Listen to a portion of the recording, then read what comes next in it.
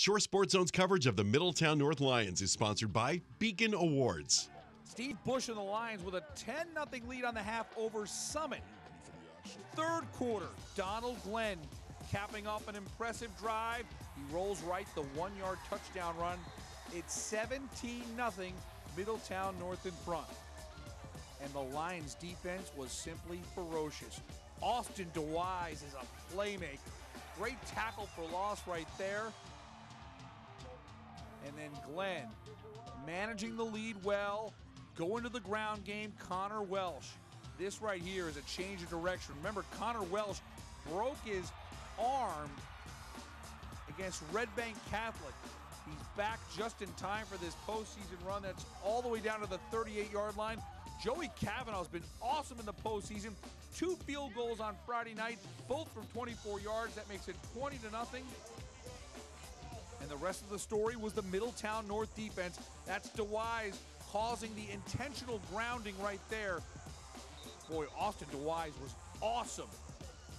And North Nation, they are going to the state finals. What a scene in Middletown. And Steve Bush, normally reserved and stoic, he's even fired up. Yes, this is a special win for Middletown North. The Lions are in the state finals. How about that? 20-0 is your final. Middletown North's defense pitches a shutout. Donald Glenn throws for 238 yards. You saw his touchdown run.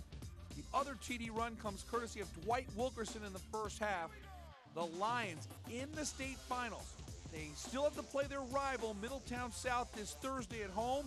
They have a 16-game losing streak to Middletown South, but there are even bigger fish to fry on December 3rd. Sayreville, who got that upset over Middletown South, will take on the Lions at Rutgers. We'll get the official time and location. We believe it's going to be at Rutgers as the Lions are going to the state finals. And after the game, our Jay Cook caught up with the quarterback Donald Glenn and the head coach as Middletown North celebrates their first trip to the finals since 1996. We finally did it. 3 years in a row, we failed to get to the state championship, and all the hard work in the past 4 years, we finally did it. We finally got there. The defense had a hell of a game. We're just excited. We're ready for this. We've gotten better, I think, every year, and we kind of keep building on it. And we got into the semifinals last year, and now we're into the state finals, and we're really proud of the way our guys stepped up and played today. Our defense did a great job.